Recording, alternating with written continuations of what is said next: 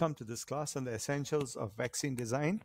Today we will learn how to predict an antigenic region of a viral protein. So to begin with, I have selected dengue virus 2, Thailand, which is the full genome is available at the NCBI Gene Bank. So this is the reference sequence. So when we click on this reference sequence, we will be provided with the gene bank format. And let's look at the entire protein. Now, this virus is unique because it consists of a polyprotein, which is translated in the host cells, and then specific enzymes will cleave this polyprotein into its individual components.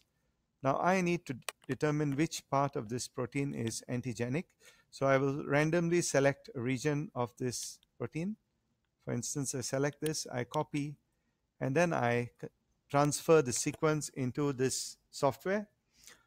This is the software from immunomedicine group, which can be applied to predict antigenic peptides.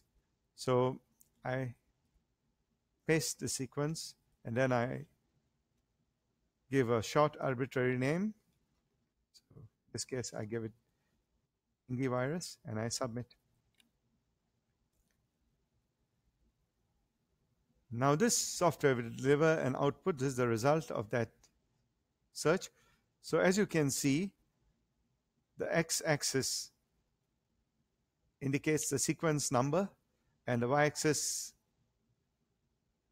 indicates the antigenic propensity.